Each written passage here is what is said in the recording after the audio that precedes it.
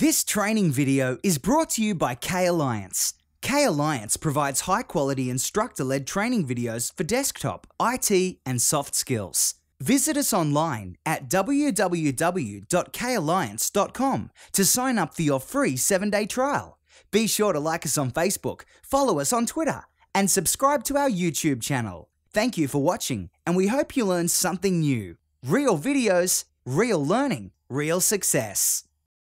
Sometimes we need protection from ourselves because we do silly things, and sometimes we need protection from others because other people don't quite understand what we've created. So let's look at how you can protect both your worksheets and your workbooks so that changes don't happen when you don't want them to. For instance, look at this spreadsheet.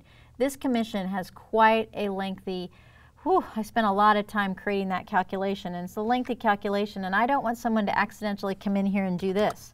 Oops, they just totally changed my calculation to a number. Wow, no, hit undo. So what you may want to do is put some protection out there so that you can control what happens within your spreadsheet. So we have this feature called Protect Sheet, and it's on the Review ribbon. You click on the Review tab to get the Review ribbon, and here we have Protect Sheet.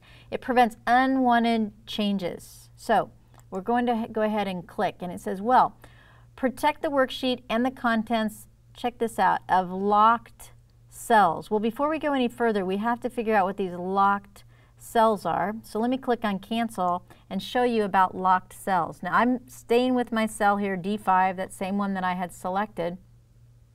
I'm going to go to the Home tab, and this is in the Format Font dialog box, or Format Cells, excuse me. It's along with the Format Font, and it's the last tab called Protection. And you see by default, every cell on the Excel spreadsheet is locked. And folks, I don't think this particular sheet tab has changed since the very beginning of Excel. It's always looked exactly like this. So it tells you, locking cells or hiding formula has no effect until you protect the worksheet. And that's found on the Review tab, the Changes group, Protect Sheet button, which is where we just were. So what you want to do is you want to go through your spreadsheet and lock those cells, leave them locked, the ones you do not want people to change, and then unlock the cells that you're willing to have people change. So let me click on Cancel here, and I definitely want those commission cells locked, but I do want people to be able to go in here. Actually, I don't want them to change my calculation. I just want them to be able to go in and change the sales figures, because I want to be able to use this spreadsheet every year, always. So let me set this up.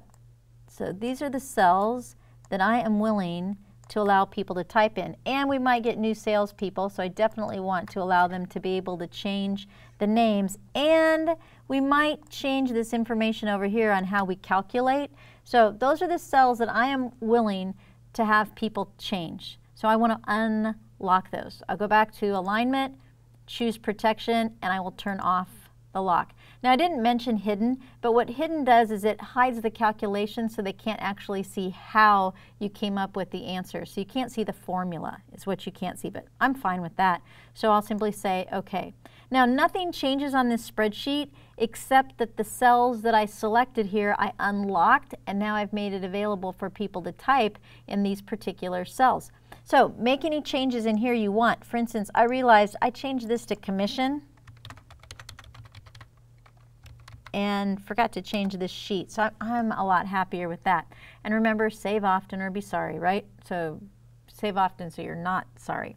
Now what we want to do is go back where we came from, back to data and back into the area where you can go into the, oh, excuse me, I said data, but I meant review. My apologies. Back to review and back into the area where you can do the changes and click on Protect Sheet. Protect Worksheet and contents of locked cells. Now if you want a password, all right, I've typed in a password. What will you allow users to do? I will allow them to select locked cells, and I will allow them to select unlocked cells. Anything else on here that you want them to be able to do, you have to allow. For instance, I'll allow people to insert columns and insert rows. No formatting, no deleting, and again, you can work your way through here. And then I'll say, OK. Now I have to re-enter my password to make sure I don't make a typo there. And so now what I've done, I have protected this sheet from myself and from others. So let's see, can I change the sales? Sure, I can change the sales, but can I change the commission? No. I cannot change the commission because the commission says, no, it is protected. And so I'll say OK.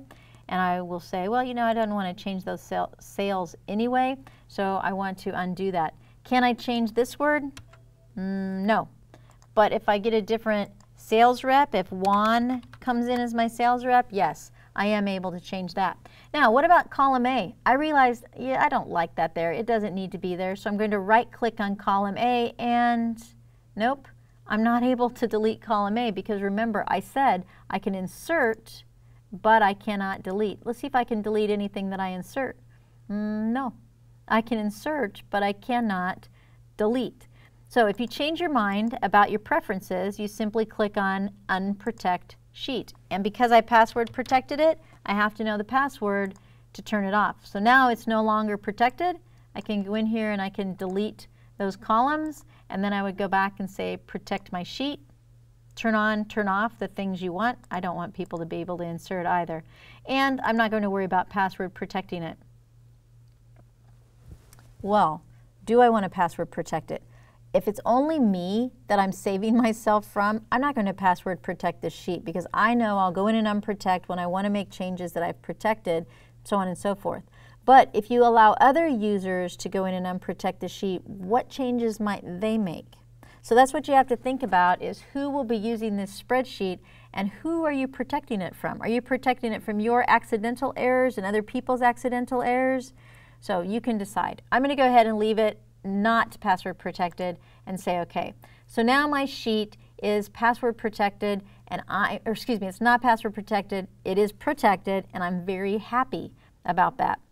Well, I also left my sheet tab in here with the wrong name. So notice right here I can double click on my sheet tab and I can change my sheet tab's name because that's part of the workbook. So this should really say protection. Well, what happens if I protect the workbook? Will I be able to do things like that? So let's click on Protect Workbook and see what I get. I have, it will protect the structure. Okay, I'll say okay to that. I did not password protect it, but you know I could. And let's see what things are protected. So can I add sheet tabs? No, I cannot add a new sheet tab. Can I right click? I can right click and I can view the code and I can unprotect the sheet, but I can't do anything else. So no, I would no longer be able to rename. When I try to double click, it says it's protected and I cannot change it. So what you're going to discover is the things that you can and cannot change. I can't resize columns any longer, nor can I resize rows. Let's see if I can change the font.